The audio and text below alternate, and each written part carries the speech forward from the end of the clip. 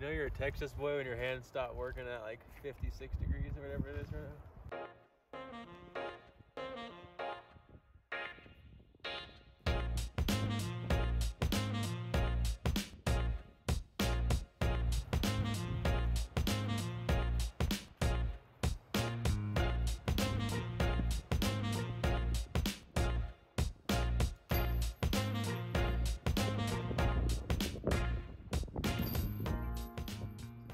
What's going on, you guys? Welcome back. It's Connor O'Reilly and I'm in Cloudcroft, New Mexico on a beautiful ski resort playing the Cloudcroft Disc Golf Course.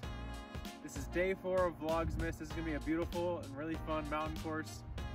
55 degrees up in the Rockies here. We're at almost 9,000 feet, so elevation is going to come into play for sure. Hole 1, they're calling it a par 4 at 411 feet. You can see the flag up there dead straight up the hill, but there's probably at least 50 feet of elevation gain, so it's a legitimate huck to get up there, but definitely looks like an eagle hole.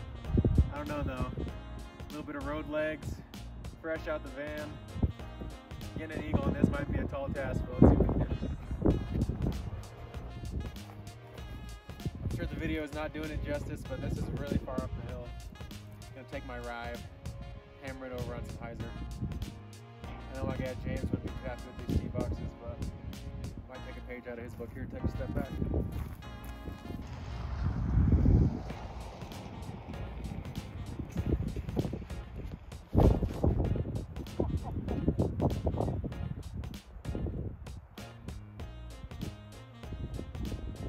I forgot how overstable stuff is when you're at 9,000 feet. That was... I always underestimate the actual change of stability that you get when you're playing 9,000 feet above sea level. Stuff's real. Bring your roller discs. I just lasered back to the tee. Said I went 274 feet. That's probably the hardest I've ever worked to throw 274 feet. These mountains are no joke. I'll call this one a legitimate par 4, honestly. You give it an angle and a rip to get there, you deserve it. Try to chip one over there with my fade.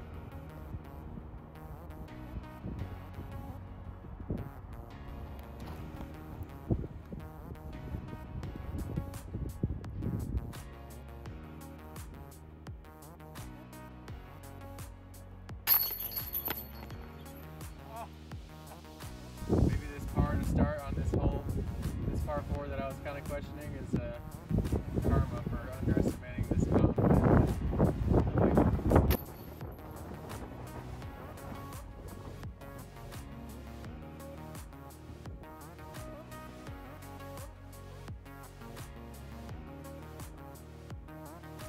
I gotta say, if you're ever going through New Mexico, this place is gorgeous so far. I mean, only on hole 2, but mountain views, pretty much 360 as far as the eye can see. Yeah, can't beat it.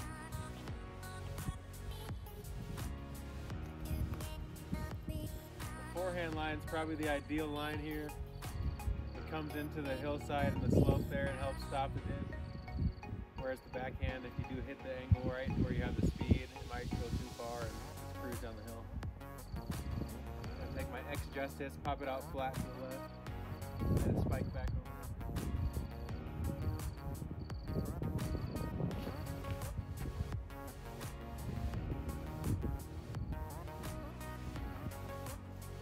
That'll do.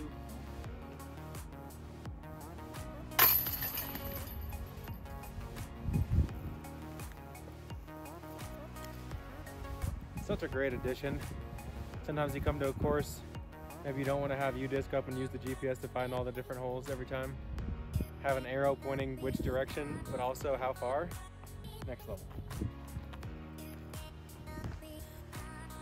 This is pretty sweet. 3 holes in, this course is sick. So unique, true mountain golf. 285 feet. We've got a road here and a road here out of bounds. I'm gonna go ahead and call it an out of bounds island. I gotta make it across, otherwise I'm out. Let's take a little spike. Hyzer is the best play here. Let's go with that Justice. I got a pretty strong left to right headwind here. Should kind of cut my disc out of the air, so I gotta make sure I give it the height. Got a nice little one-step run up.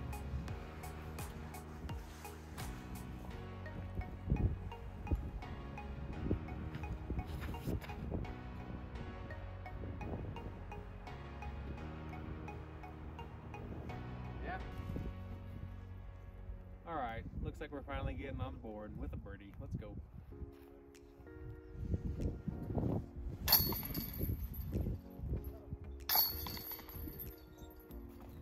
Okay. Alright, we're on the board with the birdie. Hole 4, up the hill, medium slope. Got a mandatory up there, forcing you to fly left of it. Basket's tucked off right at the end. It says 256 feet. It plays pretty significantly uphill, so it's going to be probably playing somewhere in the 330 foot range or more. But since I'm not sure, and there's a backstop long with the slope, I'm going to bump up in speed, go fast with the stiletto.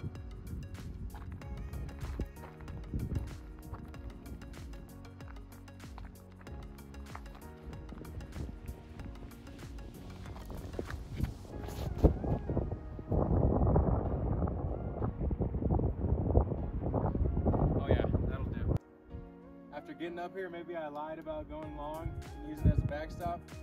You could be about 12 feet and have to do some twister for a putt.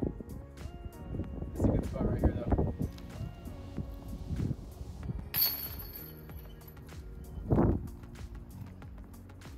Another birdie. Let's get on the train. Alright, hole 5 is another shorter par 3. Got a couple trees forcing you to throw it straight off the tee. Looks like a straight to fade forehand is going to be the best option for a right-hand player. There's also a dead straight gap that's pretty solid, but it's a little bit tighter. I'm going to take my Pioneer, see if we can't ring this one up. There's something about mountain golf that'll really make you feel like a mortal. 261 feet, I thought I threw a good shot with my 9-speed driver. I got a 37-foot putt. Let's give it the height.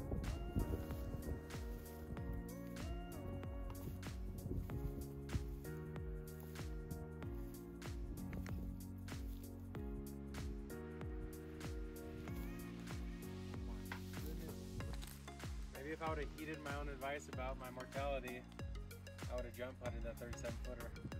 Not a chance. We'll see on the next one, find out. Alright, that was a painful miss at 260 feet, but we'll get over it.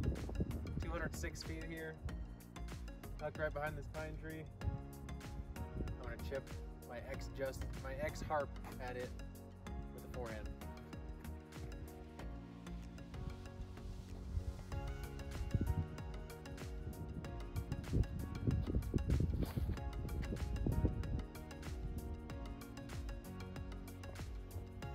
Slid up there decently.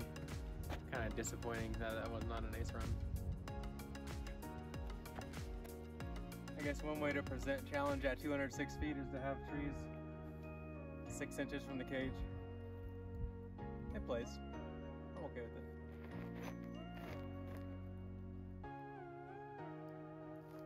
it.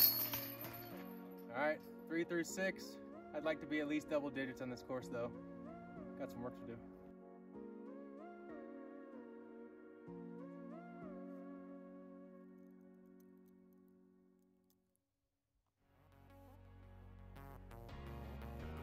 Hole 7 looks like a fun one. 226, pretty steeply down the hill. Got a straight tunnel that finishes a little bit to the left at the end. I'm going to take my faith, put it out there flat and gentle, let it fade left.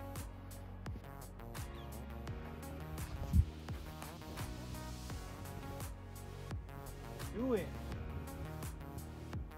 Oh, just long. Thought it had a chance.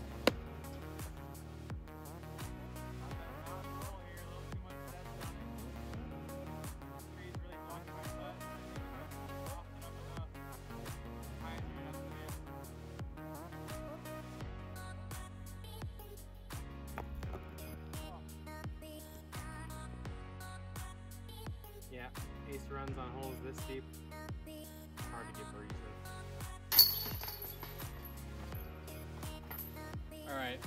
Stepping up to hole 8's box. This course is cemented. One of my favorites I've played so far.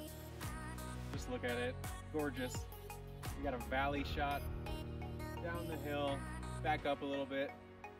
A row of trees here, making it a tunnel. I mean, this is honestly one of the most beautiful holes I've played yet in the 5 years I've been playing. I'm gonna go with my compass here, a little bit beat in. Put on some hyzer right at the bucket. It's 400 feet, but I'm gonna try to let that downhill make it fly long for me.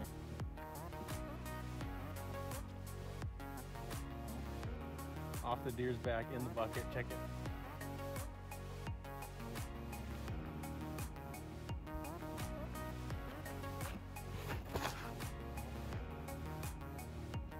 Flip up. Watch out, deer. 4. The deer just it froze. What? He didn't even move.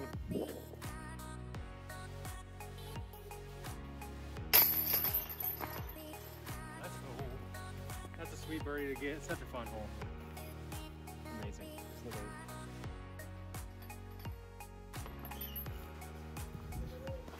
So much echo out here. It's so beautiful how quiet it is.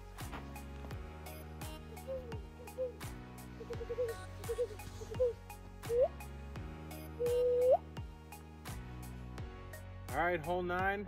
If you've been watching this whole front 9, I really appreciate you guys for the support. Hope you've been enjoying the video. This course has been a lot of fun. Ending up with a par 3, 192 feet, sorry, 182 feet it says. Up the hill, nice straight gap, deer in your way. This place is amazing. Chipmunks. Going with my faith here. Gonna make sure I give it a good rip so I fly over Bambi.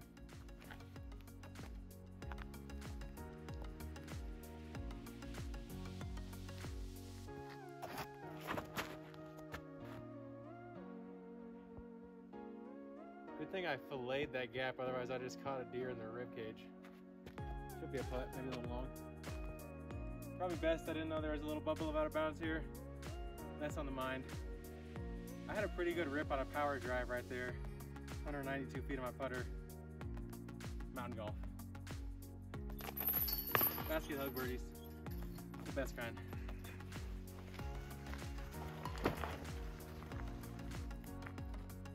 Thanks for joining me on the front 9 here at Cloudcroft Disc Golf Course. Make sure to drop a like and subscribe. Drop a comment below if there's any courses you'd like to see me play in the southeastern United States coming up here in the next couple weeks. I just wanted to say thanks again, guys.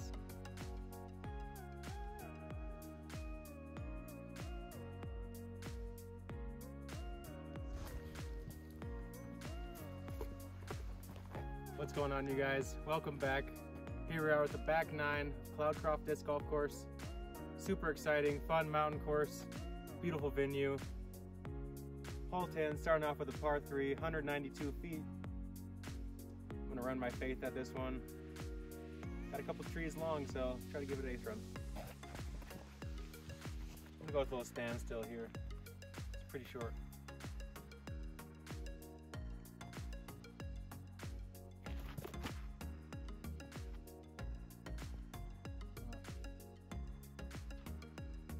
A little too much float on that one.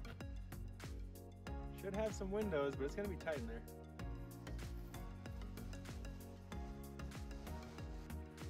All right, got a bit of a low ceiling. Got to drop to a knee here, make this gap a little bigger for me.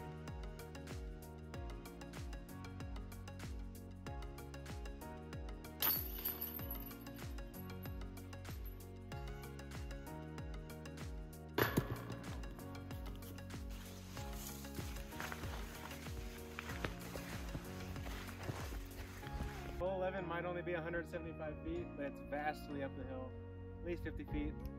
I'm gonna throw it hard. Going with the compass here. Put it on a little bit of turn. Try to make freedom ring right here.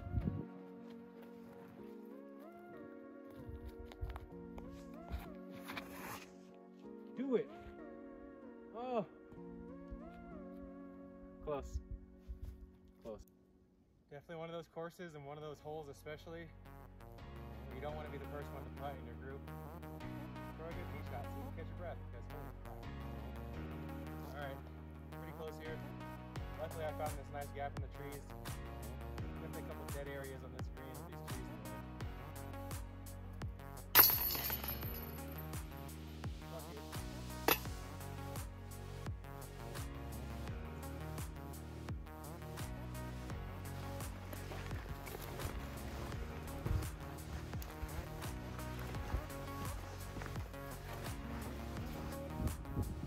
Figure I might as well fight the sun. Get some glare action off my OptoX glimmer compass. 314 feet. Gonna put it out there to the right, let it fade back. Little point of view, right into the eyes of the sun.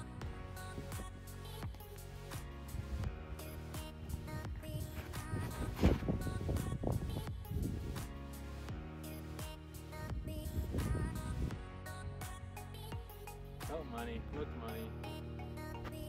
$10 says it's within 15 feet.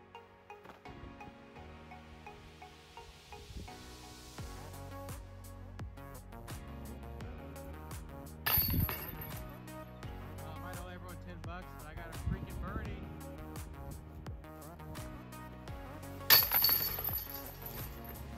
All right, hole 13. Effectively, it's probably going to play as the shortest one yet, even though it's measuring 220. Probably the steepest decline, about 80, 90 feet down the hill. I'm going to take a little chip forehand here. Might throw a couple of bonus backhands at it just because it looks too fun without.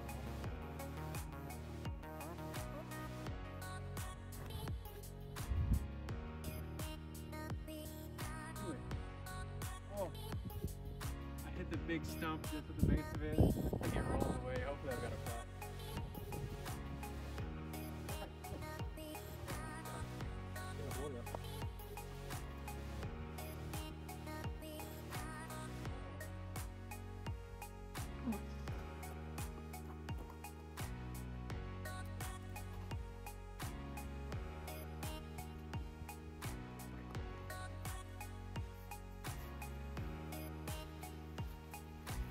Alright, took a little bit of a roll away.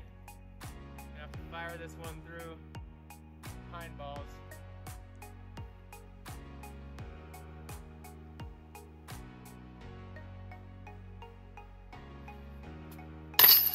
Get one! Give me that, ref.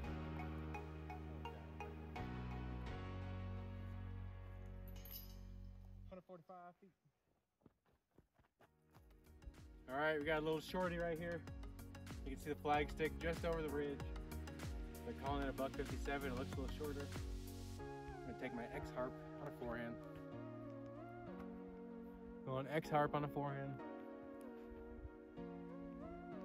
It's gotta be the one.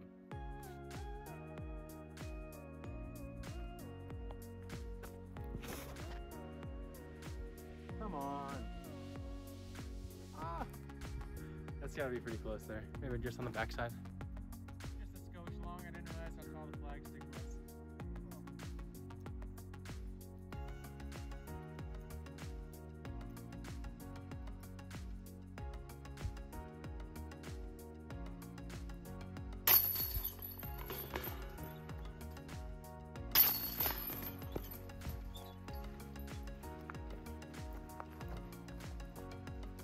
We got a 230-foot par 3 right here.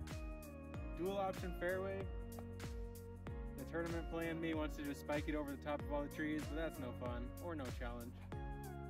So I'm gonna take my faith on the straight right-hand backhand line on the right side.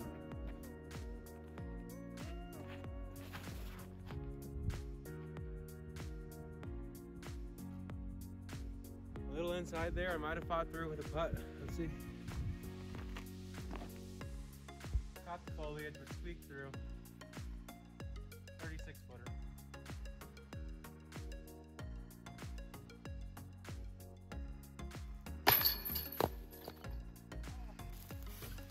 That's what I get for not spiking it over the top. A par.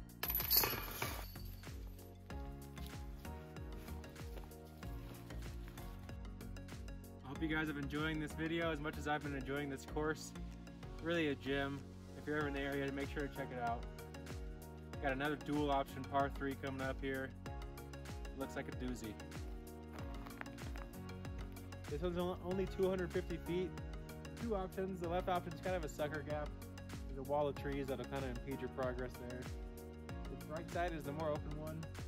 So you really got to move your disc pretty far to the left to park this one. Seems like a smart basket to try to play the right side of the green. Get a look on. I'm gonna take my compass. Steepizer.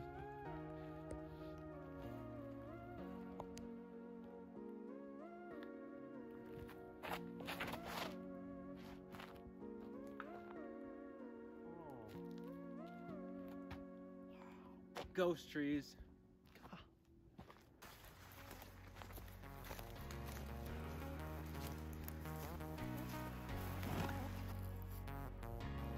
You can't beat the golden hour views in the Rockies. It's courses like this that remind me why I really fell in love with this game in the first place. Just being out in this beautiful world and appreciating nature. Almost as much as I appreciate Circle 2 buckets.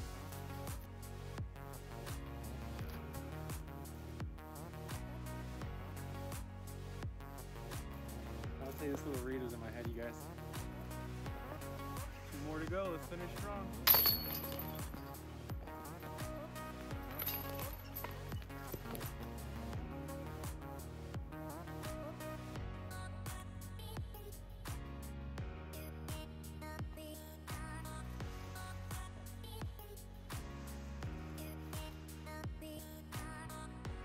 All right, 2 holes to go. Got a par 4 here. 452 feet, not exactly sure which line. But at this point, just make sure to cover the distance, and I should have a look at a birdie.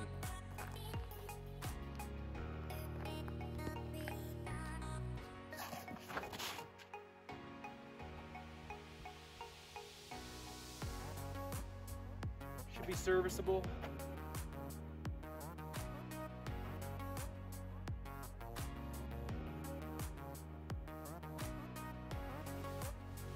Got a little anheuser look for an eagle right here. I'm gonna take my keystone. Make sure I get it turned.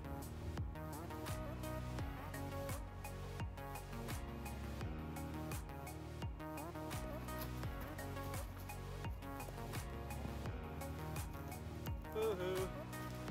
Easy birdie. Not what I wanted though. Was scared to give that one too much height. We'll take a bird though, trying to get to that double-digit under mark.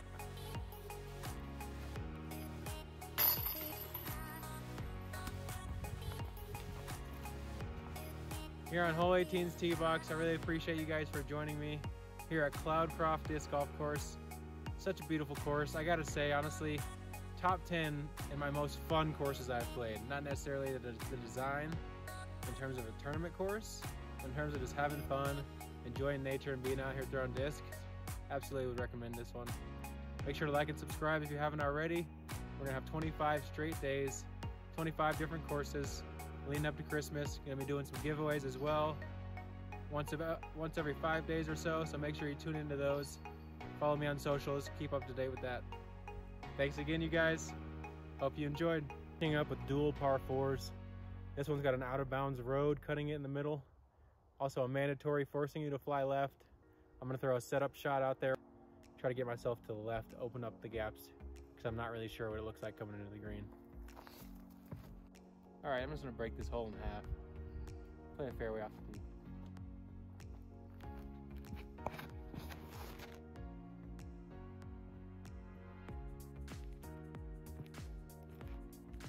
Let's see what we got from there.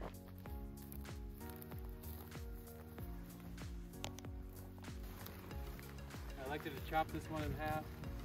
Got a bit of work to do for a birdie still. I'm gonna go forehand pioneer into the green. Look at that beautiful sunset. It just speaks for itself.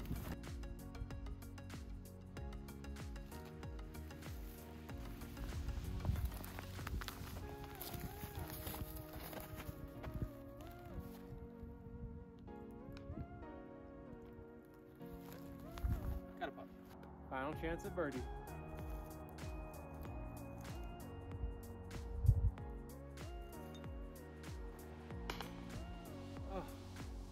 Just short.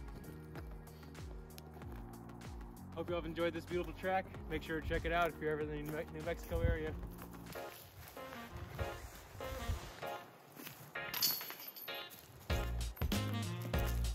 all she wrote.